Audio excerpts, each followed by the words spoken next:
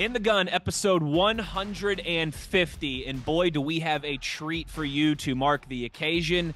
Pat and Steve, their old buddy Owen Schmitt, booking two of the most well-known guests in Mountaineer history. We're going to reunite arguably the most legendary trio in WVU history here in just a few minutes. Yes, Pat White, Steve Slaton will join us here on In the Gun, your new favorite WVU football podcast. I'm Wesley Euler, as always, with the best teammates in the business. We got the signal caller, Jed Drenning, and some dude who claims to be the runaway beer truck, Owen Schmitt, but I'm not entirely sure because all of a sudden I'm not the only baby face on the show here. Big O chopping off the beard. What's going on, cuz? Buddy, it was time, man. There was a lot of gray showing in there, and the old lady, she said she wanted a younger man. Well, you certainly don't strike me as a color the beard type, right? Does he, Wes? He doesn't strike you as a color the beard type. Maybe touch a gray. You know, I'll tell you. I can't see him. But I'll tell you this much, Owen. Like, you could legitimately get carded now. I mean, you took a good 15. You took a good 15 years off. You took a hit. Oh, for sure, man. Everybody at work. So I didn't tell nobody at work, and I worked out with my boss. What was he yesterday? We go work out at 6 a.m. at the Y, and I still had the beard. And then I came to work, and he was like, I walked in, and he was like, "Hey, man, can you take care of something for me?" And he's like, "Owen?" I was like, "Yeah, dude. Yeah, buddy." When a little ham. You know, the issue is normally I feel like maybe I can shave and look just 5 or 10 years older than Owen when he has the beard. But now, come on, I can't even come close when I shaved. No matter what I do, right? I tell you what, it's all good. Of the group. Come on, me and Owen walk into the fishbowl together. We're getting parted. I'll tell you that for sure. This edition of ITG, we're going to do the thing here. Listen, Pat White, Steve Slaton coming up just around the corner. This is going to be a lot of fun. Owen, right? I mean, this is the first time the three of you have done something like this, right? Since you've graduated, since you've been done, if I'm correct, right? Yeah. So Pat and Steve, they got Burning Couch, and they've done a lot of other stuff together. We've never really done the Holy Triumphant, so this will be a good time. It certainly will. So we did. And we were together one time at the saloon when they both came, when we had a that's awesome, kind of like a reunion up there. Sure. But never done the three of you have never done a podcast or something like this before together, though.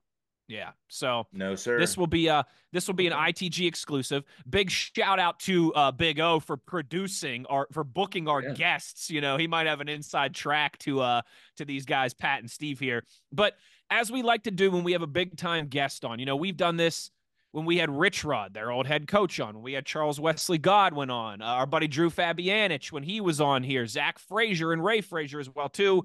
I'm going to get all the sponsor thank yous out of the way here up front so we make sure we're not missing anything once we get into this. So thanks as always to our friends at BetOnline for being a presenting sponsor. We all know BetOnline is where the game starts. You got conference tournaments this weekend, March Madness kicking off next week. Make sure you're going to BetOnline for all of your needs as we roll into a fun month here to get a little bit of action. A big shout out to Toothman Ford, as always, and our guy JR. We all know cars cost less in Grafton. They do so much for our WVU student athletes and NIL, so make sure you're supporting those who support us. Our buddies Fortis and Rick Lewis, our guy Jed, if you're watching on YouTube, not only are you seeing babyface Owen Schmitt without the beard, you're also seeing Jed rocking some fresh Fortis swag, baby. Swag is nice. It's real nice. Thank you, Rick Lewis. This is comfy. Rick, you can text me. I'll give you my address. I mean, you know, I can accept delivery. You got to know people, you know? You got to know people. Owen and I both like jackets too. I mean, you know, we've got addresses where these things can be delivered as well. Big thanks to Rick Lewis and to Fortis for roof performance and financial certainty guaranteed. You got to visit fortis.us.com. And last, but certainly not least, our newest friends of the program, Johnston Equipment. Make sure you're checking out their new location, Route 33, just outside of Weston. Jed, before we go to break here, I know you're excited about this one. I know this has your football, the football nerd in you has been trying since last I mean, really about the last year, we've been trying to find the right time to do this. It's finally here. It falls on episode 150 as well, too, which I know appeals to the dork in you. I know you're fired up for this one, Signal Caller.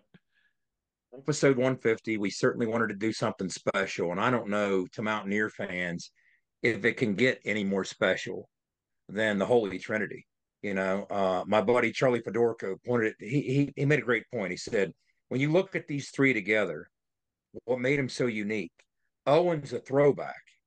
Steve is kind of a player of his time, and Pat was kind of a quarterback of the future. That's so I they like all that, offer different things. It's kind of neat to think of it that way, right? And they all cool. offer different things, but there's obviously always going to be an appetite in Mountaineer Nation to get these three together. And the fact that they've never actually had an opportunity with busy schedules not lining up to coordinate something, I'm just terribly excited. I know what it's like to get together with old teammates. So I'm excited for Owen. I'm excited for Pat. I'm excited for Steve.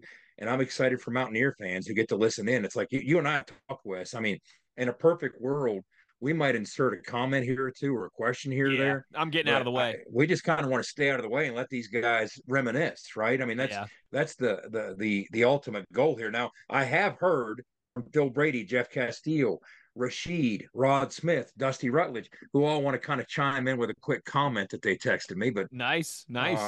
Yeah, let's get rolling, Owen. Big go. I say let's hit it, man.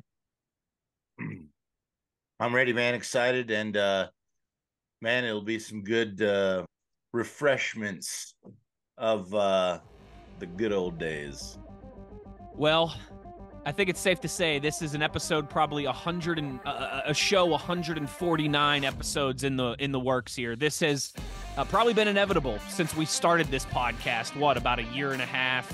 Maybe 19, 20 months ago, whenever we started this thing. This reunion, this trio has probably been inevitable. We made you wait 149 episodes to get it. Now just a commercial break. It'll be Pat White. It'll be Slaton. It'll be Owen Schmitt. And Jed and I will stay out of the way when we return on the other side. You are in the gun. Nobody supports the blue and gold Mountaineers like Toothman Ford. With over 20 NIL deals and counting, Toothman Ford continues to rally behind our student athletes. And it's time we rally and support the dealer that supports the Mountaineers. Not only does Toothman Ford offer the best prices in the state on pre-owned, their never over MSRP campaign on new Fords guaranteed to save you thousands. Drive with pride all season long, knowing you're supporting the dealer that fuels our Mountaineers. Toothman Ford, where cars cost less, in Grafton and at toothmanford.com. For more West Virginia Mountaineer football content, be sure to follow us on Twitter at In the Gun Podcast. For nearly 20 years, Fortis has been the nation's leader in providing guaranteed roof performance programs for commercial buildings. Fortis offers roof performance solutions that feature extensive initial and ongoing reconditioning for commercial buildings as an alternative to traditional replacement, with long-term performance guarantees that are backed by global leader Lloyd's of London. Fortis offers a comprehensive range of roof performance management programs that provide financial security, extend the life of our customers' roofs, and make a significant impact on ROI. Fortis is currently improving performance and increasing ROI for customers at more than 4,800 locations, with more than 140 million square feet protected, including many Fortune 500 companies that have turned to Fortis to save money, gain financial certainty, and extend the life of their existing roofs. Fortis has helped customers save more than $520 million in capital roof replacement costs for an average ROI of over 250%. To learn more, visit fortis.us.com. Fortis, roof performance and financial certainty guaranteed. If you work the land, you just got to be a jack of all trades type. There's just too much to do. So if you got to be a welder or a farmer or a ditch digger, that's just who you are that day. Then tomorrow, you can be somebody else.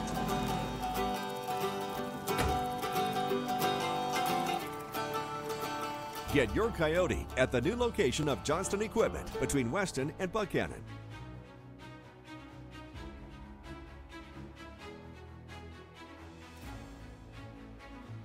Back in the gun here, and it is time. 149 episodes in the making. One of the most iconic, I think, in my opinion, the most iconic trios in WVU sports history reuniting here. we've been fortunate to have some really cool guests, and you guys know a lot of times I like to try and do a cool intro for our guests, make them feel appreciated, make them feel welcomed. And I thought about listing off all the accolades and all the accomplishments and something like that. But guys, I just settled on this. Joining us now in the gun are two of the all-time legends who changed the face of WVU football forever, Pat White and Steve Slaton. Gentlemen, thank you guys so much for taking the time to do this. No problem at all, man. It's Big O and his show. It's always a pleasure to bring up memories with my guys. Definitely appreciate you all having us on today, man. Well, I tell you what, guys, it's been a year in the making. I know, life happens. We're here now. What is up, man? Please, whoever wants to start, 5, 10, do your thing. Give us just a brief run through where you're at right now. Well, I started off a brief run through.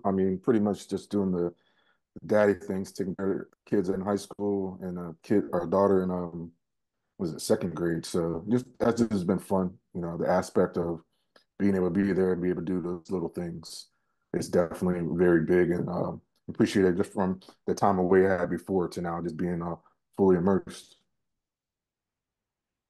For me, Awesome. I've been navigating my way around the coaching world. Just finished up my second year with the Chargers, and being a dad like Steve, enjoying those moments. In the coaching world, you don't get too many. So when I do get them, I got to make the most of them. Man, it's great having you guys on, and I got to a little bit behind the scenes with Pat the other day, kind of talk about just, where we are now in life and how it's just changed so much. And, kind of a question for Steve and really the split for Pat too, because we both had families later than, what you did, Steve. And, because sometimes I'm like, my son, he's never going to see me play football. Mm-hmm. He never saw me on the field. He doesn't really even know, that was kind of a part of my life. I'm coaching now and he kind of sees me doing that, but he never saw me in the game. What impacts, do you think that kind of, puts on a kid's life, when you're still young yourself? Mm-hmm.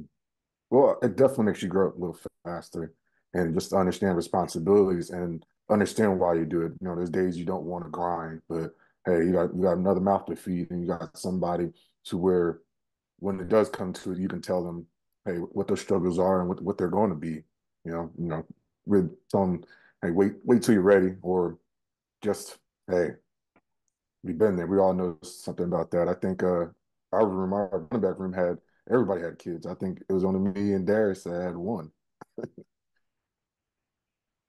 was a plethora of them. Oh man. No, it's very true. Like, I feel like in your aspect, just growing up in immersing in football, becoming this huge star, and having this family. I can only imagine some of the struggles that you went through, and a lot of the talks where you're like, man, I've been there. You know what I mean? Just stick with the grind, stick with the positiveness. It's all going to come. It's all going to happen for you.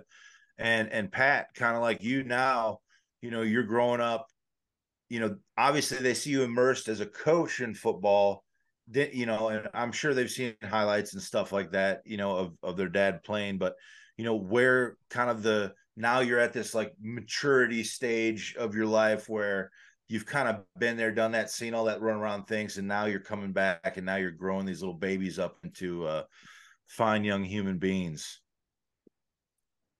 Just my fault. Go Go ahead, Pat. Steve. Say for the navigating. So my kids are a little older. My kids are 17 and 15. So it was one of those things to where I let them explore the sports they want to do. My oldest, he doesn't play any sports, but I'm not there to push them to it because, what I learned, and I think with everybody else that's been successful, is that you got to want it for yourself first and foremost.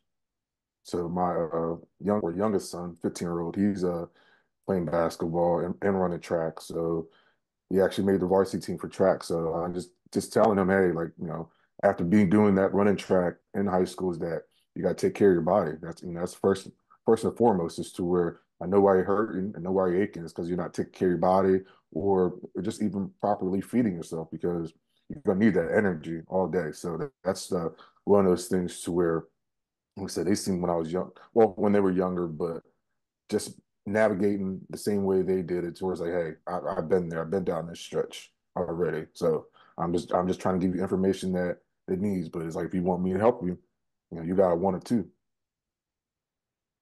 Agree. For me, Pat, it's where just you at with watching that a them, little bit? just watching them grow, watching them learn how to compete, watching them gain confidence in themselves. That's because they're so young right now. They don't know whether they want to, play basketball, soccer, be a gymnast, baseball, who knows? But allowing them to do as many as they can while they can, and encouraging them to compete and be a good teammate is most important for me. So that's where I am with my little ones. Well, I definitely want to say, man, congrats to both of you guys where you're at, now in your dad lives. And let's wind the clock back a little bit, and we'll spit some humble beginnings.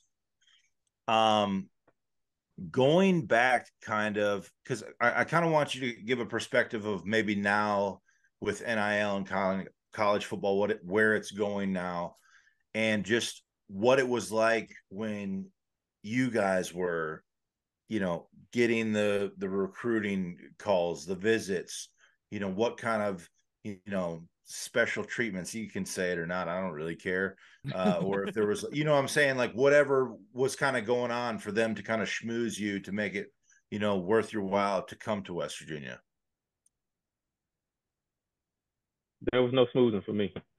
Rick Trickett was my recruiting, I guess, guy. So he spit it to me straight. He told me, Pat, you're going to come in red shirt. The next year you can compete for the job. I tell you this, if you do win that job, we will have a chance to play for a national championship. And we were, 5 points away from playing for a national championship. So he was almost right on with what he said. But for me, that's why I chose West Virginia, because they were honest. There were other teams who were recruiting me as an athlete. And then when they found out that I wanted to be a quarterback, it was, well, okay, you can play quarterback. But they weren't being genuine, in my opinion. Nothing like Rick Trickett to tell you how it is. Yeah. Well, I had Bill Kalavich, so that's two great dudes to have. So tomato. Yeah. So I mean, to piggyback on that, West Virginia was honest. I mean, I think my story's been told a bunch of times of the whole Maryland thing, to where, losing recruitment, trying to find out. But going to West Virginia, I think all the coaches that came in the house were just honest about being able to play. And I got a chance to, play. I got a chance to compete to play. So I think that was the biggest things, to where I think kids nowadays don't want to compete, or they don't know how to compete because they're not getting initial recognition. So I think it's a very different. And then even with the money too, kids certain states are starting earlier. Some are starting in high school. So the love of the game, you don't know if it's in it or if it's just for the money and whoever's going to have the bigger paycheck. I don't mind that the NIL shook up the system. Yeah, it shook up the system a little bit. A little bit of a shock, but I mean, it's warranted in a lot of areas. Now, I may not agree with the way they went about it. I have my opinion on that, but it's cool with me. I wish we had it. I mean, it would have been nice to make a little bit of money. Yeah. So, Owen, quick question. Of the three of you, who would have had the sweetest NIL deal? And then I want all three of you to talk about how difficult it might have been to keep that team together if the same challenges existed then that exist now from a roster retention standpoint. Well, the quarterback always gets the most. He started first, Pat getting the most first. But I think with the team we had, I don't think it would have mattered. I think, well, the only business decision for me was to stay a little longer.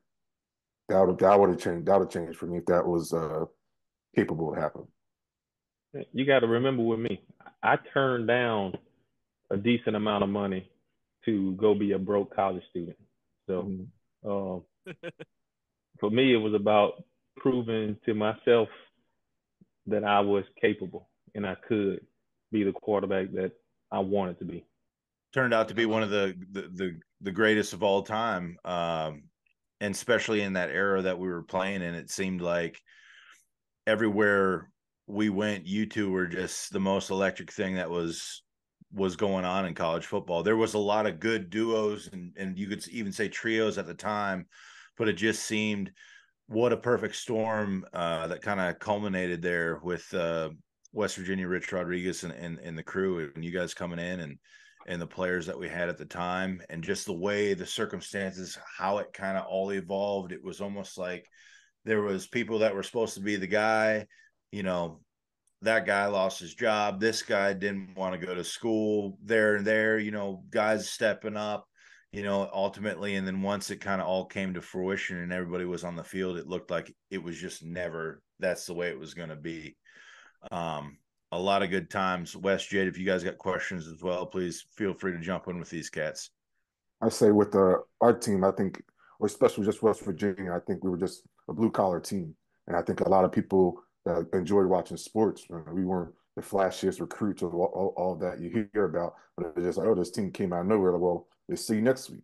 Let's see what they do next week. Let's see the week after that. And to where it just became, this was a consistent thing that we could do and we competed. So I think people like the underdogs. So this will transition nicely, actually, from what you just said there, Steve, how people like the underdogs, because you're absolutely right. Like there's a charm of being a fan of a team that is consistently underranked, undervalued, underhyped, right? And I think a lot of the most memorable, a lot of the most lovable teams in WVU sports history have certainly, fit that billing. But there comes a time too, right, where you kind of go from the underdog to all of a sudden the big dog on the block that everybody wants to knock off. And you guys obviously had that during your time in Morgantown. We had a couple people tweet us in questions and things like that. And this one from Jeff, I think, kind of fits this conversation nicely.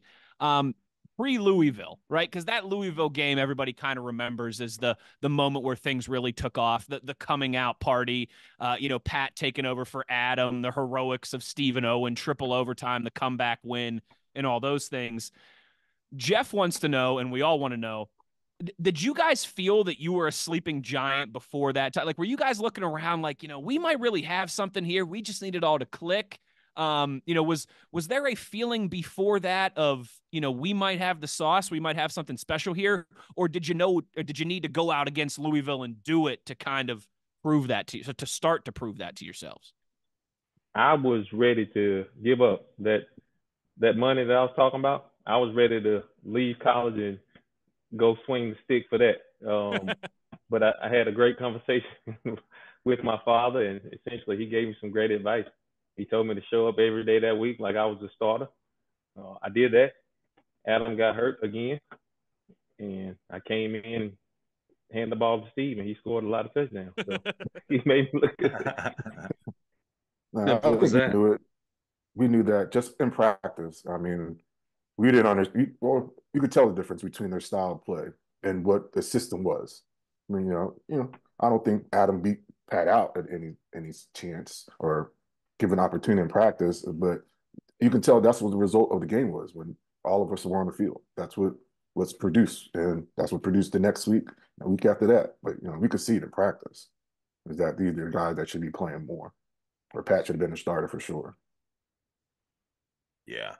Wes, and to answer to that, I feel like obviously we knew how much work we were putting in, and it was a lot of work. It was harder than anybody was training, I'm sure, prior to coming to West Virginia and putting the time in. They were grinding us out, and it seemed, in my opinion, no matter what, didn't matter what the game was, what the position was. When you had 5 and 10 in the game, man, anything was possible. And the film doesn't lie. You go and watch it. It happened game after game after game after game. And to their credit, the abilities that they showcased on the field, literally took over.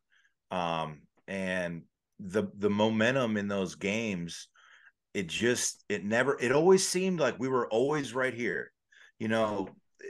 In games, you'll have a big turnover or a fumble or something crazy will happen like that, and it seems like it just kind of sucks the soul out of you. I never felt like on our sideline or anything like that we ever felt like that. It was always, hey, man, there's 4 quarters. We just got to get to the end of it, and we'll see what shakes out here. As we have a little bit of breaking news, I reached out to some personalities from your past, asking for some quick comments, letting them know, hey, the 3 of them are back together for the first time in years. Coach Rod just texted me. So we're going to get to some quick comments here in a few minutes. But let me ask you this. It's now been 18 years and counting since the Sugar Bowl in Atlanta. We all watched the game 1,000 times. We've all seen the highlight packages. We all have so many memories as fans and observers. What I want to ask you guys, since we have the 3 of you here together, let's get at least a little granular. Talk about the week or even weeks leading up to that game. Talk about what you remember or don't remember from practice, from a game planning standpoint. We all know how game plans work. When you get a game plan, from a personnel standpoint, Pat, Steve, Owen, you're going to get it. It's going to talk about the defensive personnel. Here are the guys on Georgia's defense that can hurt us. Here are the guys on Georgia's defense that might be able to help us, and we might be able to attack. If you remember any of that, talk about some of that, or just what memories you might have from the lead up, or even within the game that fans might not know. All 3 of you are here, and you are a reservoir for incredible memories that most fans don't have. So one at a time. How about it, please? So for me, I thought we had a good month of bowl camp, what we called it. We were confident. We won a lot of games. We had a lot of success throughout the season. We just knew we had to get by one person. That's all we heard about was a guy named Greg Blue. If we could handle Greg Blue, we could handle the Bulldogs. And I think we did a good job of handling Greg Blue, keeping them off balance, right? They were playing a little trap two defense. So I was able to stick the ball in Steve and Owen's belly, pop it up, hit Brandon Miles up the sideline. Obviously, Darius had a great game. So I think they didn't know whether to play the run or play the pass. And what we were known for was the run. So we had a great game plan. And I mean, we did a great job of preparing that entire month or whatever it was. Yeah, no, I'll piggyback off on that. That was probably one of the best camps we had, or just this mindset of two where, this is the last game of the season. The worst thing that happens is we lose. The best thing we could do is compete. So I felt like, I think there was 84% of the nation thought we were going to lose. So I think we came in there feel more disrespected because, you SEC, but we know how to play this game. We watch the tapes too. So I'll say a story to where Jamal Adai, safety, number 4, he had a conversation right before we went out. And he was like, hey, this is your game to let everybody know who you are because everybody's going to be watching. So that was one of those things, motivation I had for that game. Yeah, and you definitely came out, bud. No, like Pat was saying though, and obviously all we heard about was, and I believe he was number 9. Is that what was his number? 17. Greg Blue, 17. 17. Big tall dude, super freak athlete. Kelvin was talking a lot about backers being more like jump around guys. They weren't going to come downhill on us, which I want to say the first I think it was a draw play, might have been a zone or a draw play, I can't remember, but hell, I went in there to hit the linebacker and he just jumped around me, and Pat and Steve just made a move to the outside and was gone. So they thought they could match the speed with us, but we were so deceptive in the backfield that and then obviously later in the game, I mean, when you're hitting when you're getting throated, by two speedsters the whole game, and then they, eventually they give the big guy some love. I mean, you could have drove a Mack truck through it. I just didn't have the wheels to be able to break it all the way. But I mean, it was an exceptional game plan. The preparation was absolutely outstanding.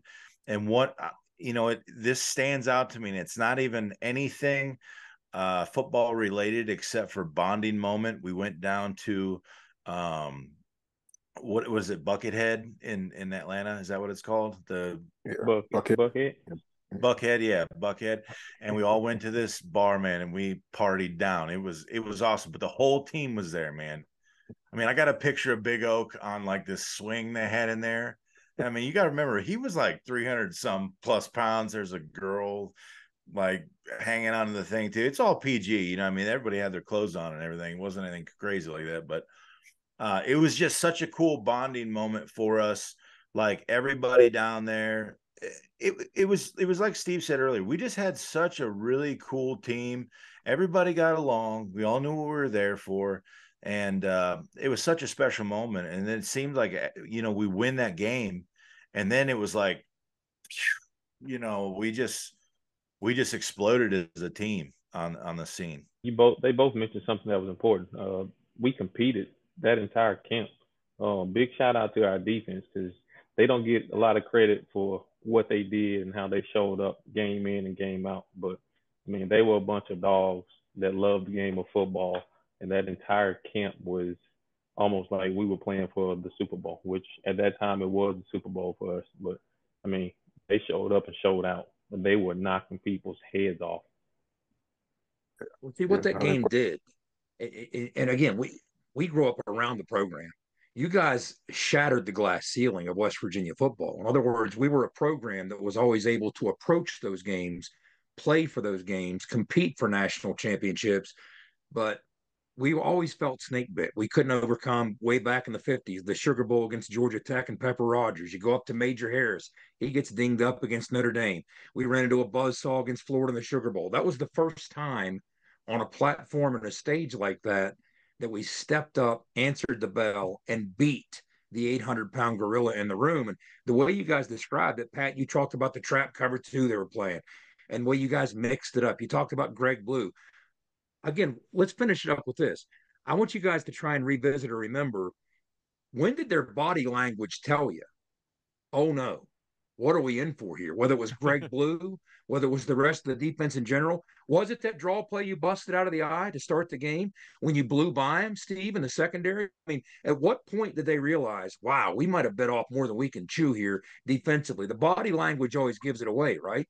Yeah. I would say that first punch, because I think that was like the 4th play of the drive. I think that was a punch into like, oh, hey, you're not going to have your way. Like, even if that was a fluke or not, but it wasn't. It was that, hey, let's tighten up what Rich Ross say, tighten up our bootstraps a little bit more, put a little bit more tape on, put a little bit more air in your helmet. Yeah, you're in a dogfight at home too. So, yeah. I think they came in a little bit overconfident. They were pretty much at home. Here's this team from a state they don't know about, probably never heard of until they heard they were playing us. And I mean, pregame, they were like, who are these little munchkins? Right? But again, we hit them in the mouth, we ran by them, and we played as one. So they found out real early who they were dealing with. Island of Misfit Toys, right? The Island of Misfit Toys, as Rich used to call you. But each of those 4 bowl games that you won, Pat, and when I think of the narrative behind it, Steve, Owen, you were along for, you won 4 of them. 5, you count the Senior Bowl, right? But there was a different narrative behind each one, right? I mean, the Gator Bowl had a different narrative. Steve, you're dinged up, and Owen kind of had to help compensate. You had to carry an even heavier burden in the run game, Pat. I mean, obviously, we all know the story behind the Fiesta Bowl, and then you knock off Carolina to finish your career. You guys walk us through the different storylines that existed in the Gator Bowl, falling behind to Megatron, way down in that environment, playing against Oklahoma, the number 3 team in the country, which a lot of people felt were playing the best football in America at the time. So those narratives were much different than sneaking up on Georgia in the Sugar Bowl and trying to do something we'd never done before. Now you were kind of humming. Now you were rolling, seizing on maybe the greatest 3-year period in the history of the program. I'll keep it I think short and against sweet for Georgia me. Tech. Let me keep it short and sweet because I didn't Go play the ahead. games. So Georgia Tech, I think it was like the week before we left. I got injured in practice. We didn't have no pads on, and I had a contusion, and I was just nursing it. And I think we ran a screen, and there was a white linebacker that tackled me from behind, and I told the coach I can't go no more. So that's when Ed Collinson was in. I was just like, I ain't gonna be no good. I can't do what I do best. So that game was short, and then was it Fiesta Bowl? I think I was nursing a hamstring, was running a 5-yard flat. Pat threw me the ball, pop, and that was it. So it was short, but What was the risk? Which game was the risk for you? That'd be a Gator Bowl. That'd be the Yeah. whole season. And we found out freshman year, or after freshman year was broken. But no, I think the way we definitely trained or even competed, we were always ready for those games. And I say, one of the things that we like to do is take it to the deep end, see if you can swim. Right? So it's 4 quarters.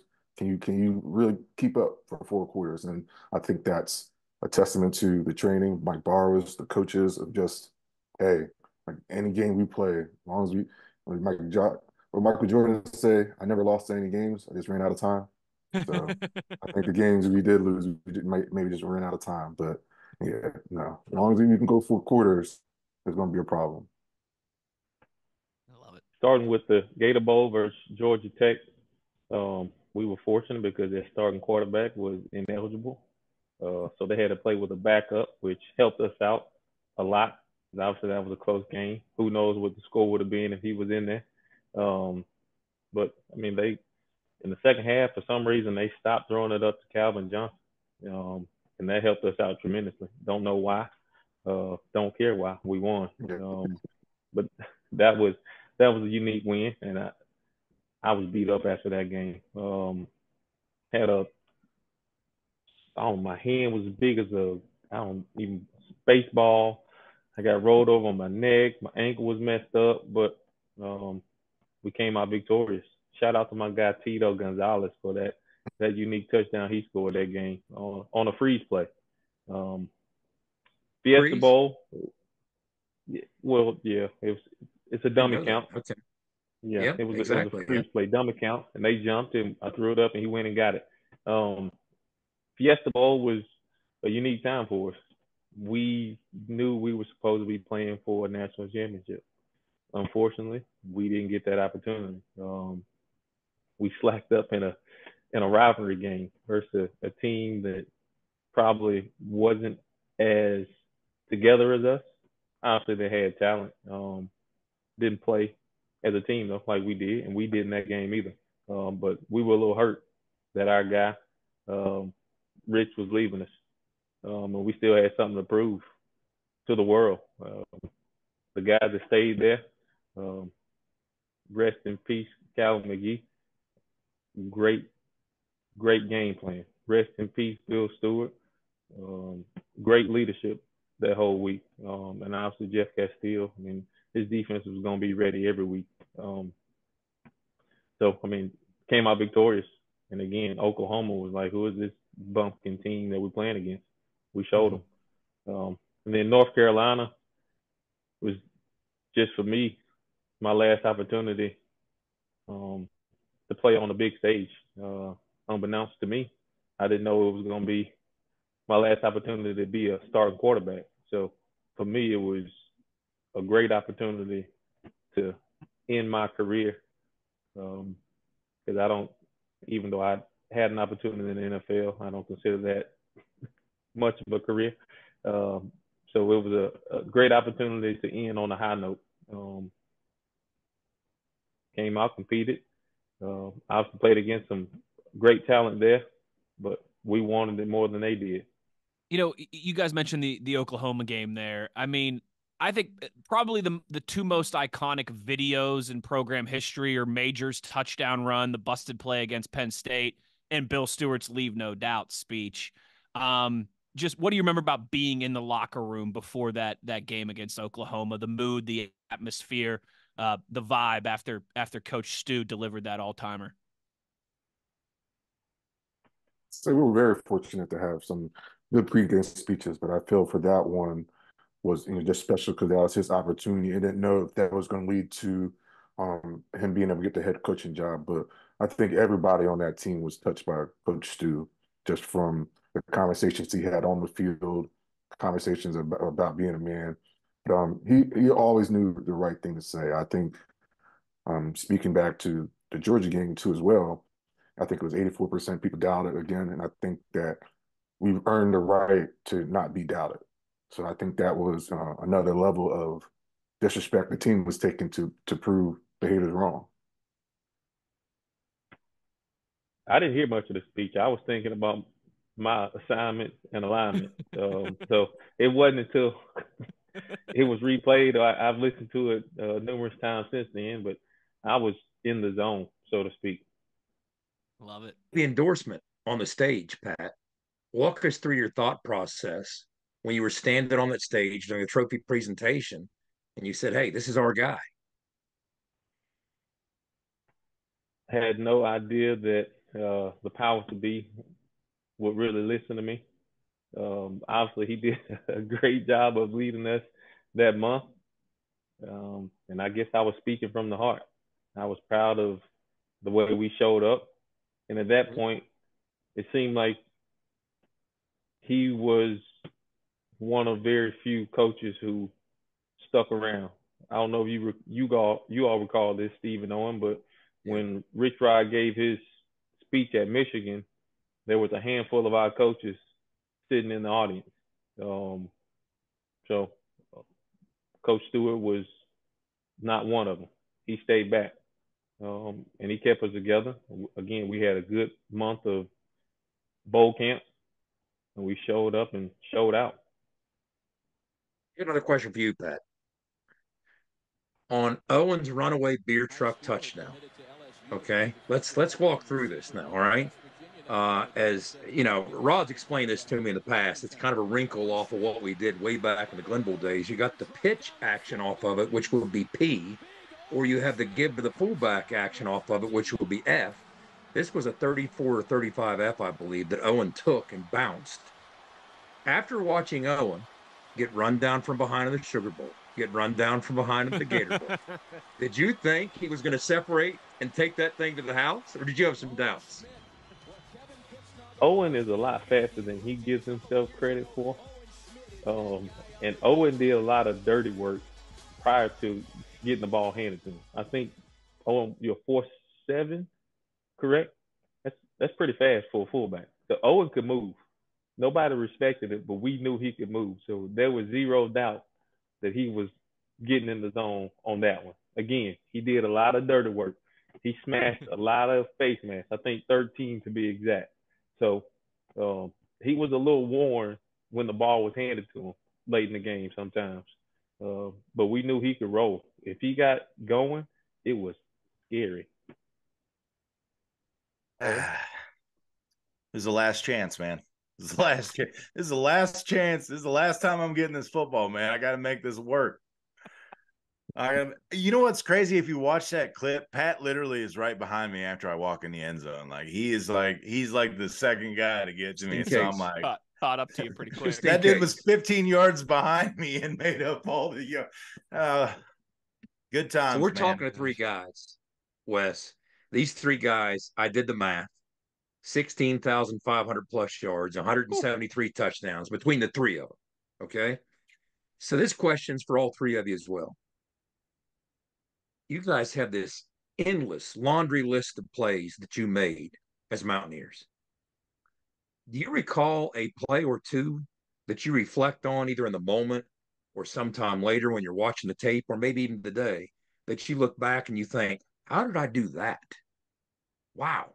How did I do that? Was there something you did between the lines? I don't care if it was a block. I don't care if you busted a long run. I don't care, Pat, if it was a throw, whatever it might have been. Can you guys think of a moment? I'm kind of putting you on the spot a little bit here, but you made just a record number of plays. Were there one or two that stand out within your own mind? either about yourself or even about each other? For me, one that stands out in my mind because I thought I was a tough guy, especially UConn. Growing up in the league that I played in. Those blocks were prevalent for my youth teams. Like every play, that's what we were looking for, a crackback. So when I finally got the opportunity, I just had to make the most of it. It hurt a little bit. I saw Owen on the side trying to hype me up after I did it, but that was fun. I appreciate you. I appreciate that cutback, Steve. Thank you, my man. Good. I can't. I feel like you're putting us on the spot. It's tough because I'll say, for me, I'll break down Owen, the Louisville game when you caught the screen and came out of it. It was just like, what? It was like they weren't expecting that. For Pat, I would say, the Louisville game, the third year when D-Ray, when you were running down there and you scored a winning touchdown. That's probably one of those. I mean, there's so many of them. For me, I would have to say a bunch of Maryland runs because you can be angry, you can be emotional, but sometimes it don't work in your favor. But just that whole week and just how I felt and finally get a chance to punish somebody, that's probably the memorable ones for me. Yeah, I'd say collectively, the Louisville game will always be one of those games. It was just the way we came back, Pat's play, Steve's play. Pat, I believe he came back in that game, and what was that? 6 touchdowns, Steve, that game. I mean, it was a hellacious comeback. I mean, Louisville was a tough team at the time. That team was, I mean, they had Brandon. Who was their running back? Michael Bush, Michael Bush. You know what I mean? Bunch of NFL dudes. Sure. Brian Brown, the quarterback. Eric Douglas. Yep. I mean, they were a team, man, and they always battled us real tough. So I would have to say that game, it just so much happened in that game for us to even get to those moments. And it's crazy. I watched it probably 6 months ago. It was airing on TV. It was like an ESPN Classic game or whatever, and I was watching it, and I was just like, what a game, dude. Like what an awesome thing to be a part of. And just the memories and the moments and the celebrating. I feel like in the locker room after that one, probably like even any of our bowl games, but after that one, when we were counting down and singing the fight song, it was electric. It was absolutely electric. You were on something special. I said, Pat, you said he ran a 4.7. Thank you, Owen, for not running 4.6. Yeah, he saved me. He gave me another touchdown. So thank you. Yeah, gave me another one for 6. Thank you. Appreciate it. He could have run a 4.6. My recollection says 4.7. It might have been a 4.6 though. It might have been. 4.6. Once I got moving, dude, it was good. Owen Schmitt's official combine 40-yard time was 4.73 seconds. Oh, damn. Whoa. Not bad at all. That's pretty good. That's moving for a big boy, Big O. I think I was what was I weighing? About 250? Oh, geez. Here we go. Hold on carrying 1 a wagon second. full of meat 240, right there. 247 you weighed in at the combine. Yeah, I was heavy, dog. So who has the best Coach Rod impression? I'm not going to give me a my Coach Rod memory. I know I got 1,000 of them. Man, there's so many. We're not doing each other all the time. Don't push on my back and tell me it's rain. It was definitely funny moments with Coach Rod. Like just how he would talk to different people. Yeah, you can see. One of my favorite lines is like, "You don't got enough money in the bank to be making these decisions." I always like the pat you on the ass, you shit right in my hand. It's like That's classic. It's like That's a classic. That's a classic Rod one. Yeah. You got one? No, that's as far as I'm going because there's some What choice about words easy and behind hard? it. You know why you do it that way? Because it's easy. You know why you don't do it the right way? Because it's hard. You're soft. Soft people do it the easy way. Yeah. We've all heard it. We've all heard That's it. right. Oh, it's fantastic. That's fantastic. Okay, Pat, so I had wait, Wes. okay. Go ask him about last year. You commented on Rich's picture with his dogs, and the word "soft" came up then. It did. It right? sure did. On It sure Twitter. did.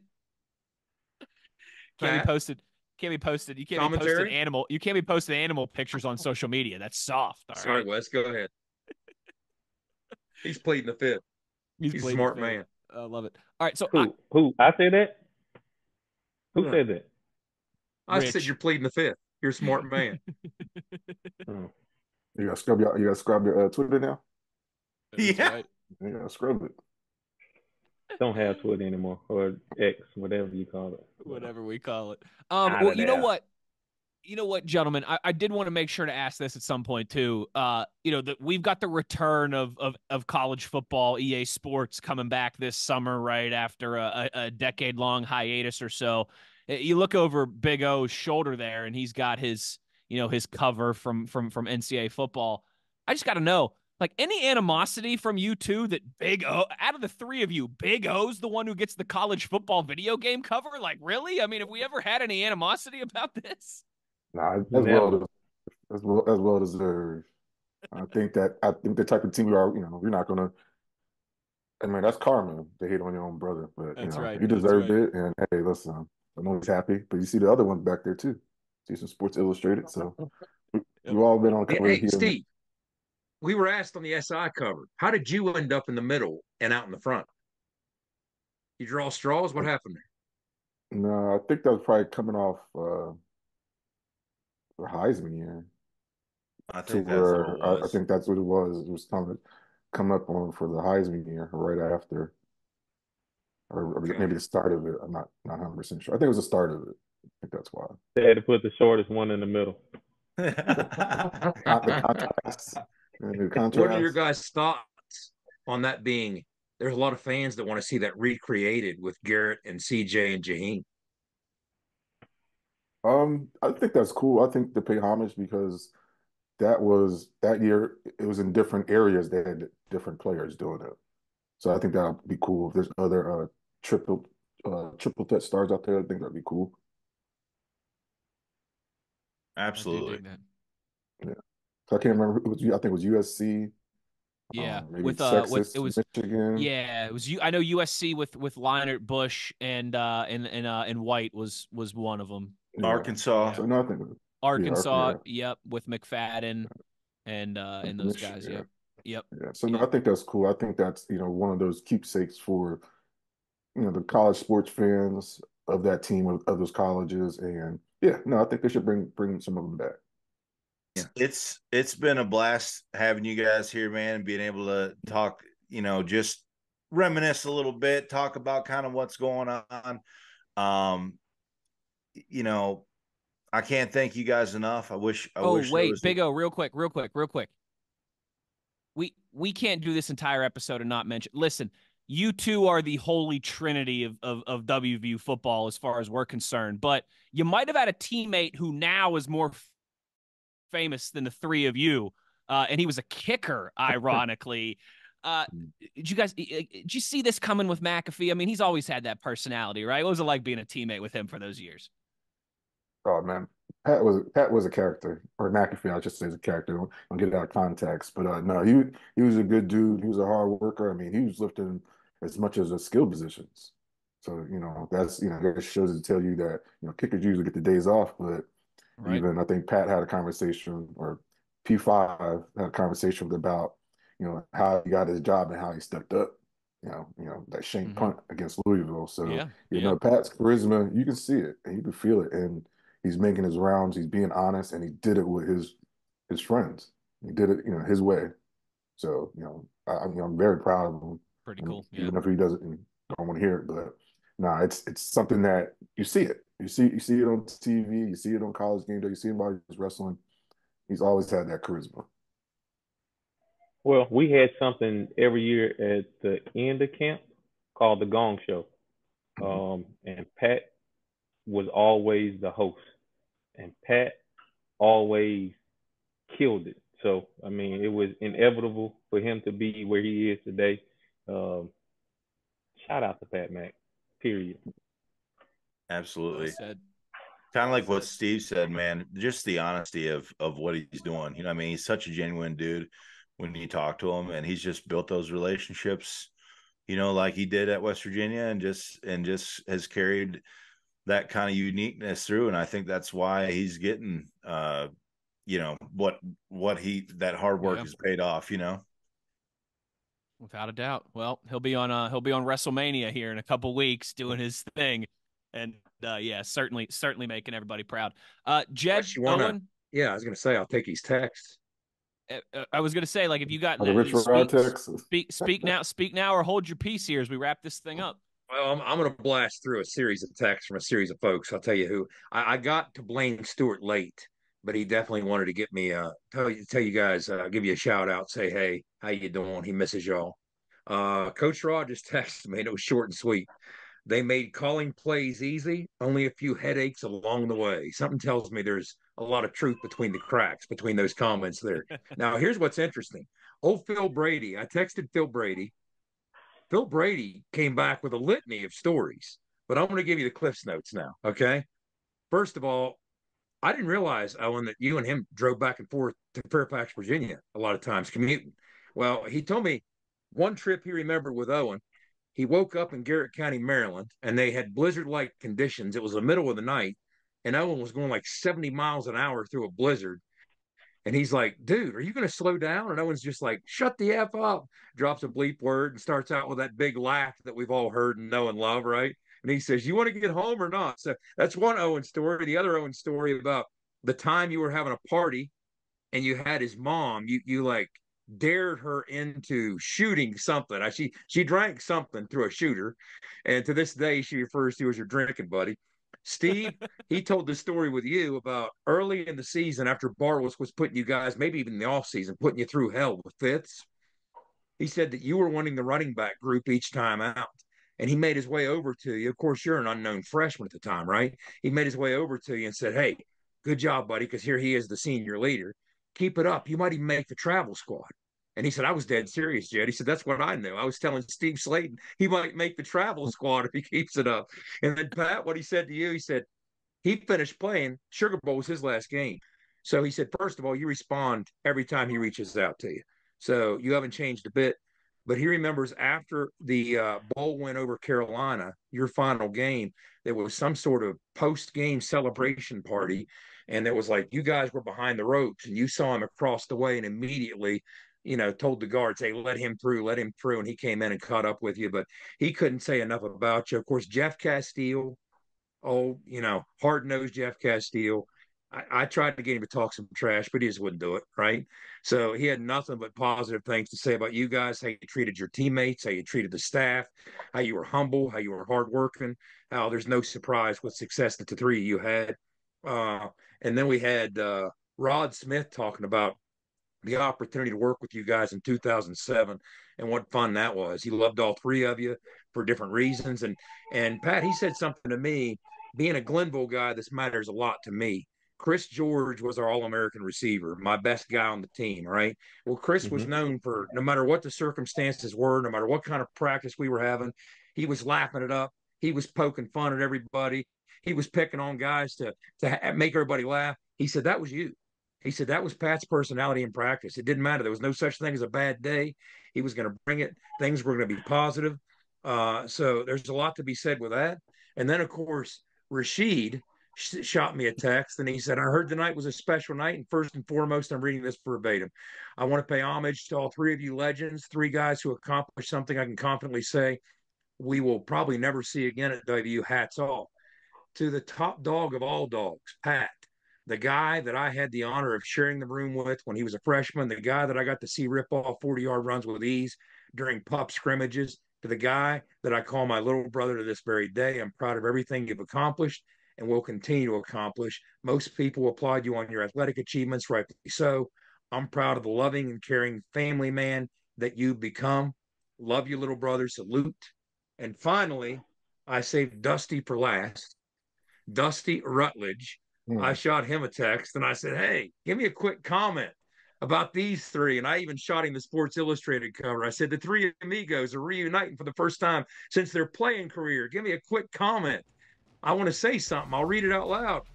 His quick comment, where's Darius Reynaud? He was the real athlete in that group. Oh, He was. Yeah, he was. He's telling the truth. Yeah. Oh, So there's that. fantastic. Well, Jed, I think that's a good way to wrap it up. Guys, thanks so much again for doing this. I know you both have a million things going on, family things going on, so thank you so much for taking the time to do this. We've really enjoyed it. I know our listeners will really enjoy it, so thank you, seriously. No problem, man. Enjoy being on, man. Catching up. It's always good to catch up. Hey, and Jed and O. I just want to say I appreciate you all, man. Thank you all for having us. Steve, appreciate it, man. Hey, And listen, you guys got an open invite. Anytime that you feel like, you know what, I need to hop on and talk with Wes, Jed, and Big O, the door is open. You just let us know. We'll have you guys anytime. So the last thing, as always, as we close this down, before we say goodbye, the one thing we ask of all of our listeners is to be an ear and tell an ear about your new favorite WVU football podcast for a couple GOATs, a couple legends, Pat White, Steve Slaton, the Runaway Beer Truck, Owen Schmitt, and the Signal Caller, Jed Drenning. I am Wesley Euler. Thanks so much for listening. As always, everybody, we'll talk to you next week. You've been In the Gun.